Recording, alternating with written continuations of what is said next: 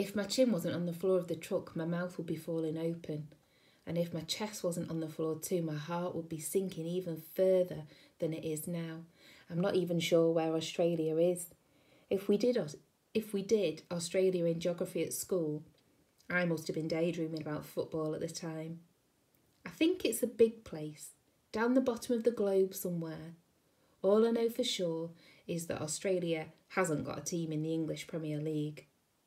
"Where's Australia?" says BB. "A long way away," says Dad in a voice, and I can hear how much he wishes we could stay at home. "Australia is a wonderful place to start a new life," says Mum. Her weary voice is struggling not to sound sad, but it does. "People in Australia are safe and happy, and it's too far away for the government to find us." Suddenly the truck gives a lurch and starts to slow down. It stops. I can hear men's voices shouting. "Lie still," whispers Mum. "Not a sound."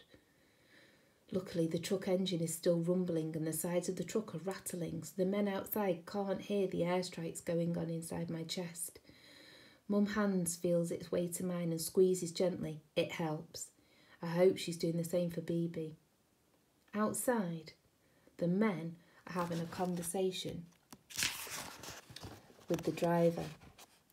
I can't hear anything they're saying, but the money is mentioned a fair bit. Nobody mentions opening the back of the truck and shooting the sacks, but some of them are probably thinking about it. I reach over with my other hand and grip it onto Dad's. We lie here waiting, terrified. Then one of the men thumps the side of the truck. I pray they're not trying to break in. I pray it's just a signal to the driver. Suddenly, the truck jolts and moves off, the engine whining as the driver changes gears. I start breathing again. Even though the air is freezing, our hands are all hot and sweaty. Dad holds on to mine for a long time.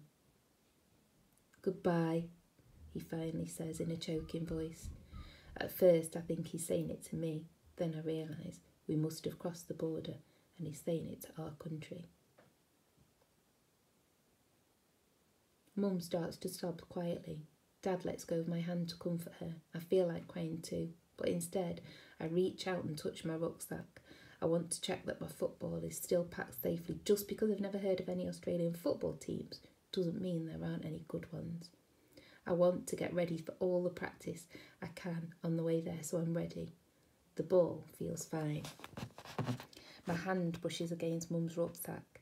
I can feel the candlestick inside. "Thanks," I whisper to Mum's ancestors. "I won't let you down."